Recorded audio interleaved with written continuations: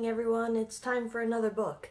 You may notice I am in a slightly different location than normal. I tried to do this in the garage. It is currently almost 11 o'clock at night. My kids are finally asleep.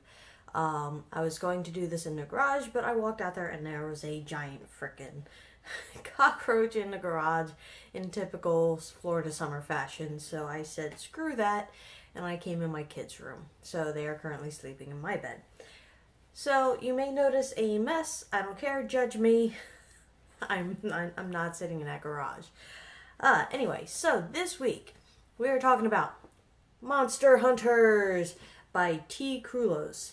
I picked this up out of curiosity. I was actually looking for information on demonic oppression and paranormal possession. Less possession, more oppression. If you don't know the difference, oppression, as he writes in this book, is kind of like, spirits making you feel bad, and possession is actually being someone actually taking over your body and your consciousness, kind of. So I wasn't sure how much information this would have, but it seemed like an interesting premise. The average Goodreads rating, and my cards are all out of order. Average Goodreads rating was 3.5. I gave it 4 stars. So pretty much T. Krulos is a journalist, and he went on a kind of like a hunt across the country investigating different paranormal theories and the people who actually go and study these theories and look for evidence of like UFOs and Bigfoot and paranormal investigators, ghost hunters. And he, rather than taking kind of like an up here view, just writing kind of academically about the whole thing, he actually gets in there on the investigations with the people, which I thought was really kind of cool, especially reading about some of the stuff, specifically cryptozoology, which is kind of like your Bigfooters, skunk apes, and, all those other weird hominid creatures. He would camp out overnight, and for me, I never choose to go camping. I hated going out to the field when I was in the army, so and you saw how I reacted just to seeing a giant cockroach in the garage. So I give him a lot of props for actually getting out in the field and sleeping in tents willingly and stuff like that. My personal history with paranormal stuff. I've always been kind of interested in weird, the funky, big X-Files nerd growing up. Kind of like the barometer for paranormal stuff is, are you more like Mulder or Scully? I was definitely more on the Mulder side of the house. I like Scully because she was a doctor and I wanted to be a doctor, but I was definitely more of a Mulder character. So I'm... growing up, I was always like, UFOs, yes, definitely they exist. Aliens, definitely they exist. I kind of moved away from UFOs as I got older and went more towards, like, ghosts and spirits and stuff. But I still find it all really fascinating. UFOs, I don't know about UFOs specifically, but, I think the universe is a little too big for us to be... for humans on Earth to be the only creatures in the entire universe. I think it's a little too big for us to be alone. So definitely I think there's something out there. From a writing standpoint, I did really enjoy this book. Like I said, I gave it 4 stars. And he writes kind of like from a skeptic's point of view. But it's a respectful skeptic, if you know what I mean. Let me explain.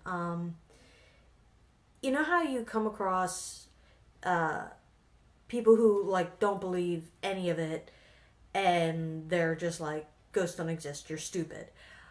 This is less of that. It's more, well, I don't know what's out there, but I'm willing to learn. I'm willing to look into it.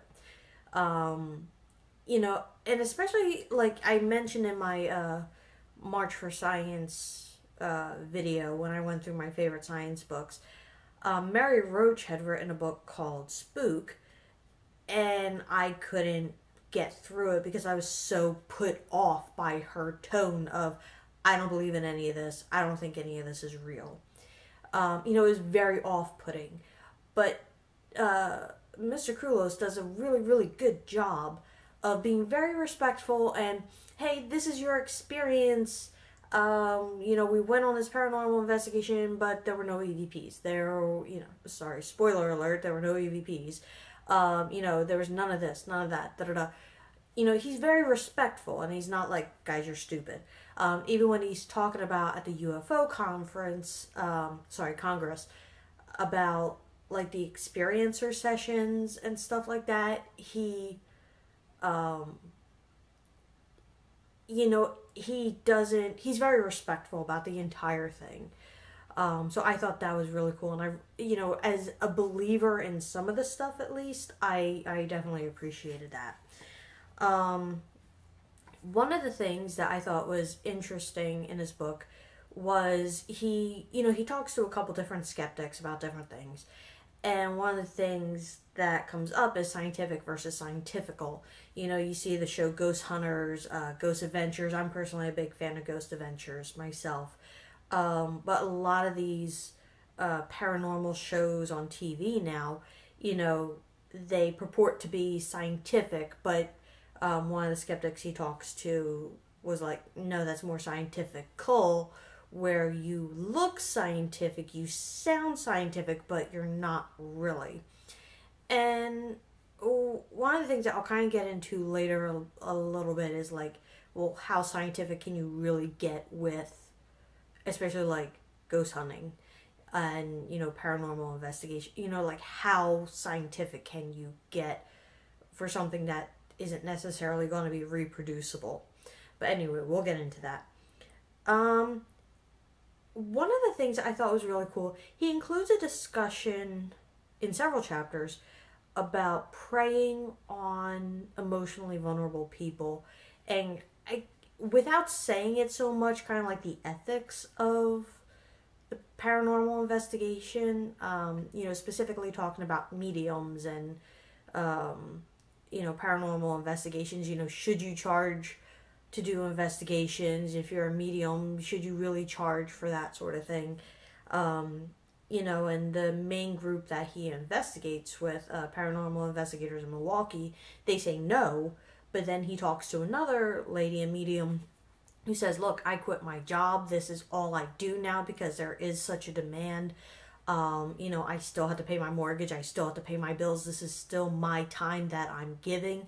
So he did a really good job of balancing the two sides. Like, well, if this is all you're doing, this is literally your day job, should you be paid for that? So the ethics on it are a little murky, but he did a really good job balancing it, and I can see both sides of the equation there. And then he also, in terms of the preying on emotional people, he includes a discussion of Reverend Larson, who is a big, I guess in a way, a faith healer, like, be gone, demon. And he went to one of his sessions and, watched a bunch of his YouTube videos, went to one of his sessions, and, really talked about, how much is he really making off of this, and, looking for those people who are going to give him the show that he's trying to put out there. And he describes at the end of it, like, he, like, bounded out of the room when the guy turned his back. It's like, I probably would have done the same thing. And again, this comes down to good on you for actually going through with that. I don't know if I could have handled that, like, that kind of charged atmosphere. And related to Reverend Larson, but also discussed, he mentions a couple times online courses for exorcism, like learning how to be an exorcist. I guess there's online courses for anything nowadays, but I thought that was kind of interesting, and he even included the prices. And I think the one, like the exorcist level training through Reverend Larson's website, was like $2,500 or something. Is like, I guess if that's what you want to do, it's worth it, but I think I would trust a priest more. You know, just saying. Um, and then on my last, my ghost hunting card, cue card, talking about ghost hunters versus ghost adventures. I thought it was kind of interesting because a lot of the paranormal investigators he talks to reference really coming into it because of ghost hunters. And, you know, he does give some mention to ghost adventures, specifically when they go to investigate Bobby Mackey's Music World. And I have seen that episode. I've seen like all the Ghost Adventures episodes. And he also talks about the Ghost Adventures Aftershocks did not have, I think, necessarily a direct role in breaking up some of the relationships in the investigative group he was with, but it does kind of tangentially play into it. But he also, T. Krulos talks to Jack Ashcraft, which I thought was kind of interesting because I thought I remembered Father Ashcraft being on Ghost Adventures at one point. But he actually, Father Ashcraft makes a distinction kind of with Ghost Adventures, not by name, but like with their tactics of provoking spirits. That it's in a way kind of, you know, you're chasing demons, but you're also kind of not idolizing them, but I wish I had written down the page.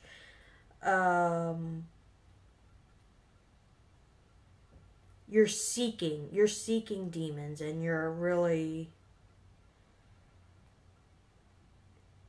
you know, it's not right. Essentially, it's not right. And I'm kind of curious. I don't know if you continue to watch Ghost Adventures, you see in later seasons, like Zach especially really mellows out, and in one episode, he actually says, like, we've learned, like, you shouldn't provoke these spirits, and we're going to try to be more respectful. So over the course of the series, you do see him kind of mellow out and kind of coming to a new respect for what they're doing.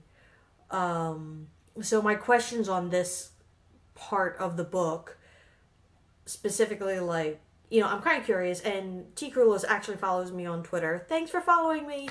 You know, Mr. Krulos, if you want to answer this, you know, did it come up in your conversations with Father Ashcraft that he was on Ghost Adventures, and, like, was there, like, a conflict there in doing that?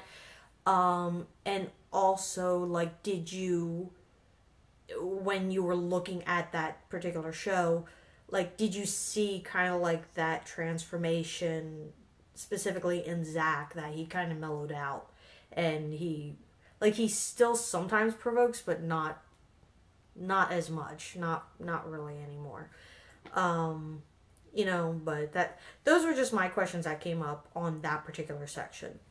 So, you know, Mr. Krulos, hopefully you watch this, and if you do, thank you so much for watching. You know, feel free to hit me up in the comments, you know, keep this conversation going and let me know, you know, what you, you know, answer my questions, please. So that's that. I'm just going to go through the next couple things really, really quickly, and I know I'm speaking really, really fast, possibly more quickly than I normally do. Cryptozoology. So, cryptozoology, to those who don't know, this is kind of like your Bigfooters, your skunk ape people, stuff like that. For me, this is kind of like where I lost a star on the book, just because, like, I was never really interested in cryptozoology. So, reading through those chapters, it was interesting to me, but, like, he mentions the Jersey Devil, and I'm from Philly, and I had never heard of the Jersey Devil. My husband had to explain it to me one day. You know, but it's like, I never had an interest in it. It's kind of like NASCAR. I know it's there, but I just don't care. You know, the only difference being I know NASCAR exists, and, you know, I don't know that Bigfoot exists.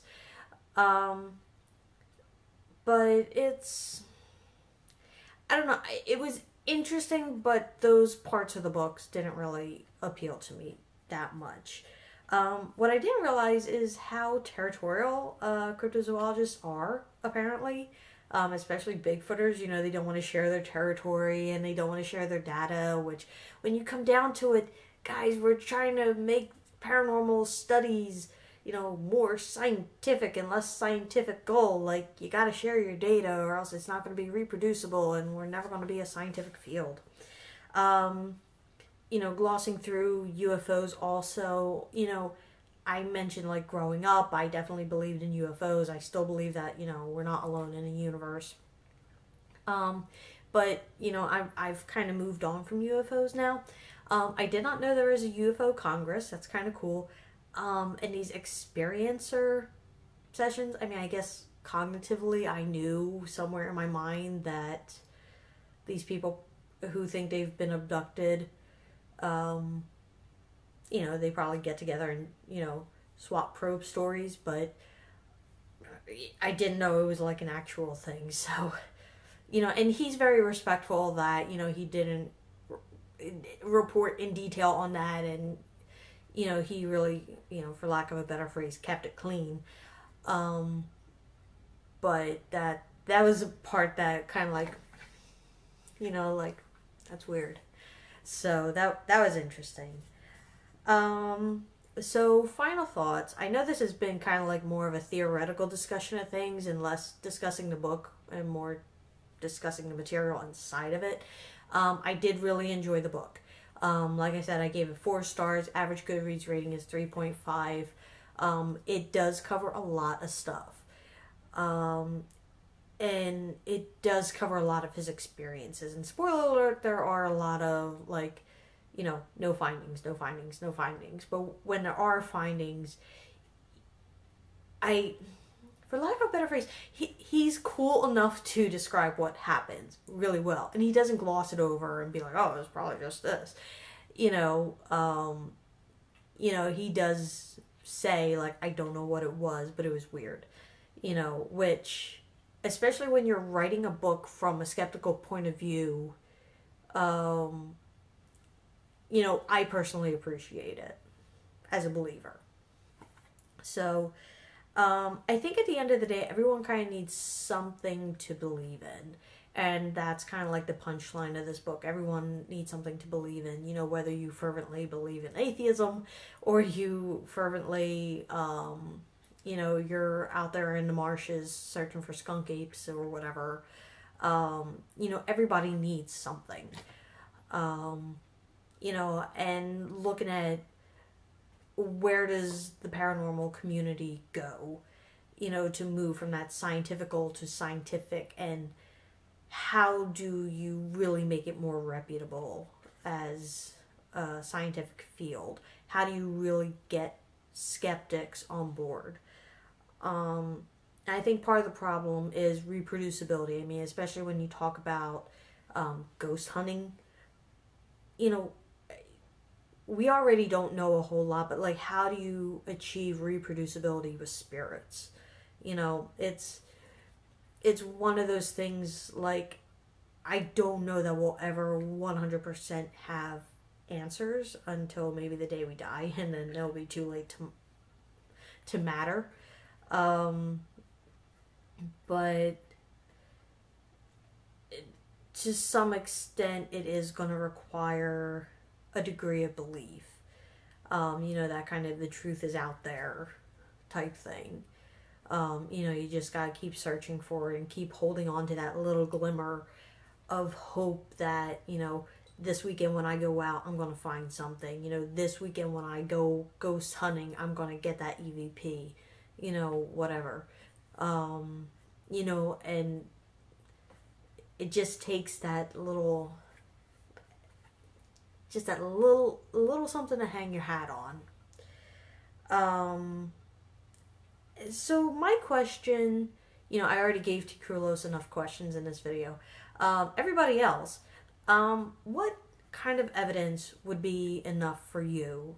And you can pick any topic you want. It can be UFOs, it can be Bigfoot, it can be ghosts, it can be, whatever.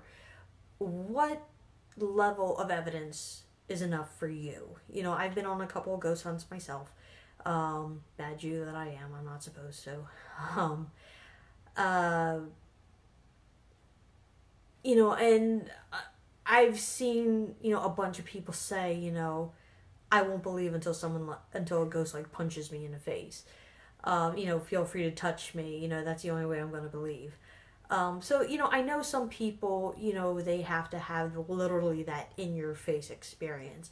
But what degree of evidence is your personal threshold? Like, is a really good picture of Bigfoot enough? Do you have to like go out on one of these expeditions and see it with your own eyes? Do you need to see a carcass? Like, what degree of evidence do you need in order to believe?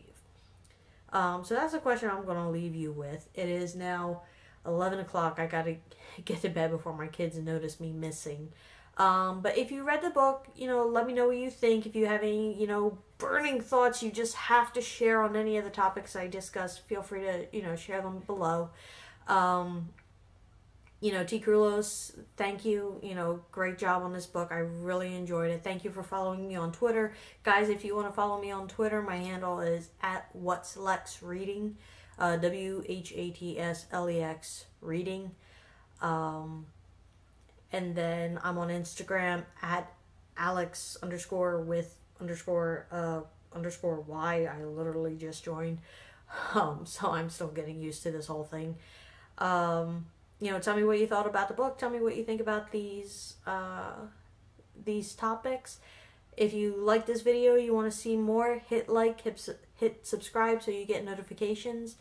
And until next time, let me know what you're reading. I don't know what I'm going to read next. I have a stack of books, and